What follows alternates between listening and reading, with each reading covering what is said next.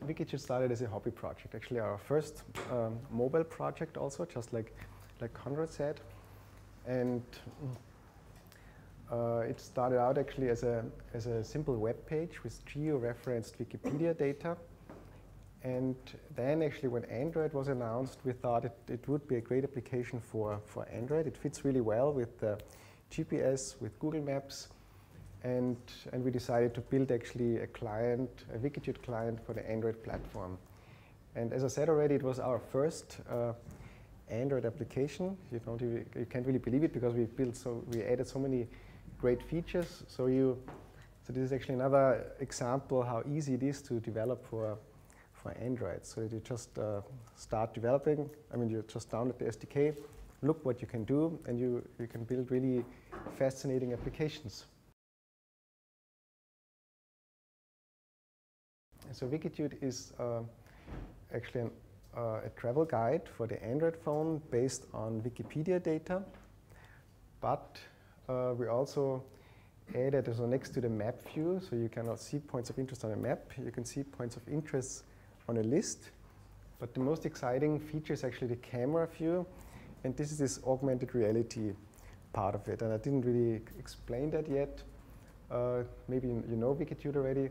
So augmented reality means that the reality, as you see it through your camera screen, is overlaid by content or by computer-generated data.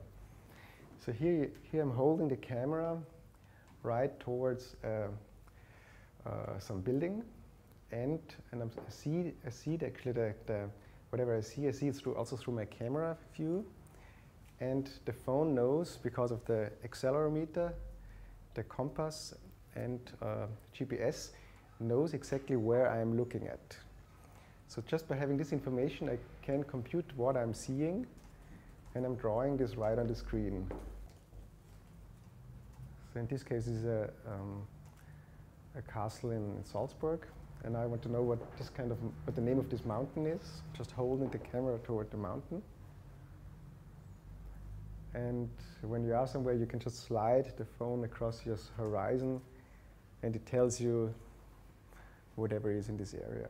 Okay, so actually, this is again how it works, actually, how this augmented reality part works. I need GPS, I need a compass, and I need an orientation sensor. And the orientation sensor tells me exactly how I'm holding the phone.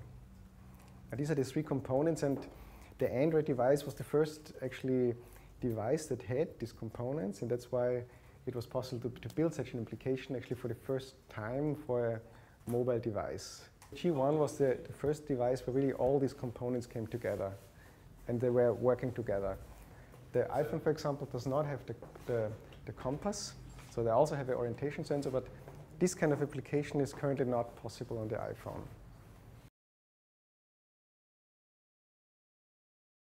Philip was explaining how the phone is handling the data, and the question is where the phone gets the data. And during our stay in Barcelona, the World Mobile Congress, I was often asked the questions how we proceed with the data and how we get it, and all the people thought that we do image processing, and so I think that's quite reasonable why we just have a quick look on how we get the data. As Philip said before, the phone knows where it is, so we have the GPS data of the phone, and when you click on search, so get me the point of interest, the phone sends the GPS data to our Wikitude application server, and the server searches through a local search index which contains Wikipedia data, and simultaneously it searches remote servers.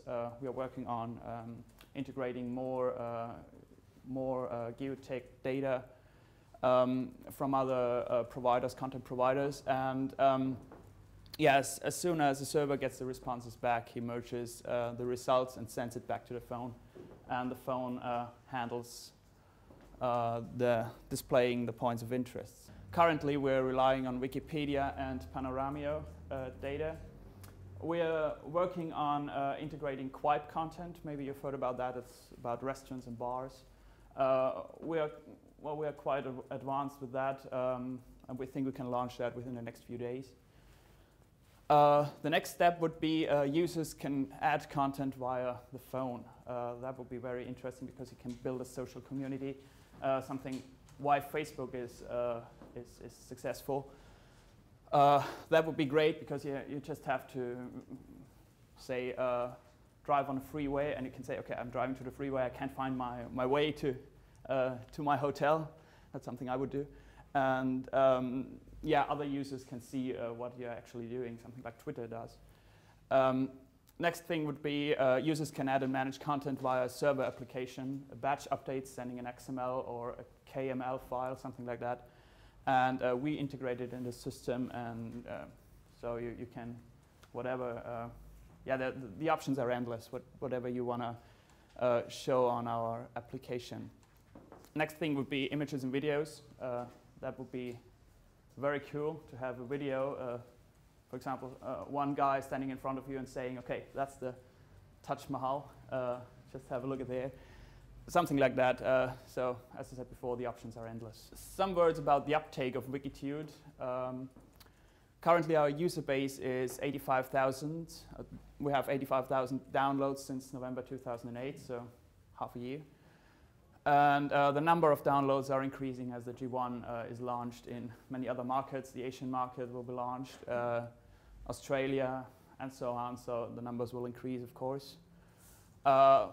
The market, Wikitude, the Wikitude functionality, the camera mode, augmented reality camera mode is requested in many different kinds of projects which we didn't even think of.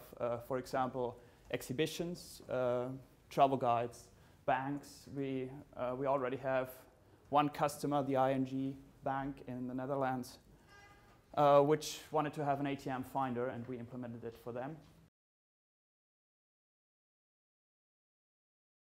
Just a few words for other developers. Of course, as Konrad said already, Java is a must, so you really have to know Java to develop Android. But it's easier actually as you think. Then there are many examples. As I mean, you find for almost any area, you find a little sample that you can take and adopt.